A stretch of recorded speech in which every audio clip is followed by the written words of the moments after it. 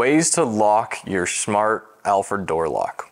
Option 1, if you've selected the model that has the key override, what you're going to do is you're going to open the key override, insert your key, and turn it. Door is now locked. Door unlocked.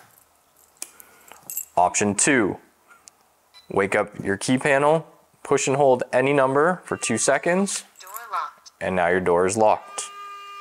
Option 3, from the inside of your door, what you're going to want to do is turn your thumb turn just like that. Now your door is locked. Option 4, from the inside, what you can do is push the multi-function button and this will lock your door. Option 5, using your Alfred Home Smart app to lock your door. Door locked.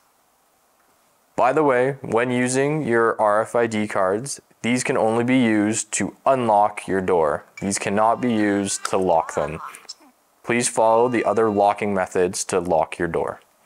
For further information on how to operate your locks, make sure you're utilizing your provided quick start guides, programming guides, or head over to alfredlocks.com for further videos and links to our YouTube.